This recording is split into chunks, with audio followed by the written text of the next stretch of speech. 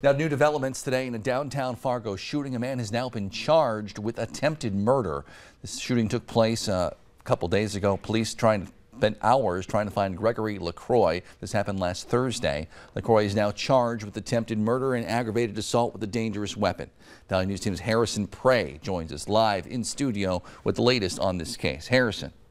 Justin, according to court records, early Thursday morning, police responded to a shooting on the corner of 3rd Avenue and Broadway in downtown Fargo. At the scene, the victim said he was just riding his bike and asked for a cigarette before he was shot in the chest. He was taken to the hospital. Investigators say that when asking LaCroix about the shooting, he replied by saying, "They're all blanks and they're not real bullets."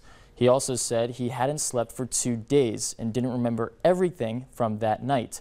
Around 5 a.m., an officer spotted LaCroix driving a van going over 100 miles per hour on 25th Street. That van was stolen. Police eventually located LaCroix walking back in downtown Fargo, where he was arrested. He was in court today, where his bail was set at $750,000 cash. Court records say LaCroix remembers driving the van but denied shooting the victim. Justin? Thanks, Harrison. Fargo police say 3 more people are involved in this as well. A woman and 2 juveniles who allegedly tried to help LaCroix hide the van and get rid of the keys. They were arrested for tampering with evidence.